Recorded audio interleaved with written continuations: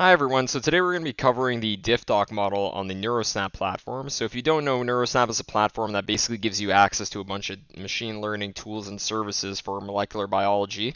And essentially what DiffDock does is it's a molecular docking model that you would provide a protein like a receptor and a ligand file like some kind of drug or something else, and it will tell you whether or not the two are going to interact and what that interaction is going to look like. So in this example, what we're going to do is we're going to be covering the 5-HT2B receptor, which is one of the serotonin receptors in the human body. And for the ligand, we're going to be using LSD. So what we're going to do is for the input structure, we're going to select the serotonin receptor, PDB structure. And for the ligand, we're just going to provide an SDF file for LSD. The number of samples is set to 50 as a default, and this number is usually good enough.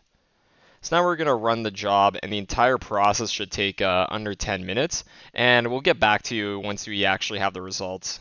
Alright, so now we have the actual results, and overall everything took about 3 minutes, and as we can see, all the different predictions are more or less localized around the same part of the protein, which means that the DiffDock model is actually quite confident in this binding pocket in this particular interaction.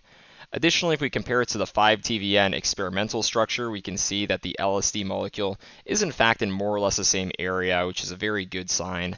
We can also toggle the surface. So when we toggle the surface, this is useful for other proteins. For this particular example, the binding pocket itself is kind of hidden away by different parts of the protein, so it's not the most useful, but it is a cool setting to have.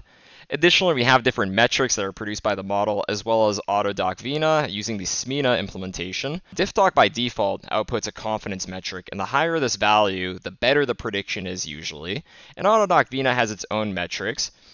Another thing is we have this correlation metric, and the stronger the inverse correlation between the DiffDock confidence and the affinity, minimize affinity, and minimize RMSD, the better.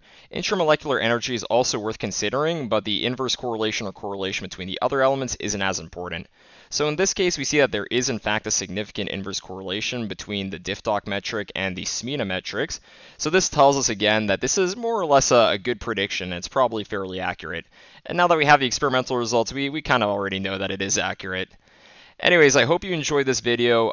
This has been the DiffDock service on Neurosnap. We have a bunch of other services that you can also check out, so transcript assembly or protein structure prediction.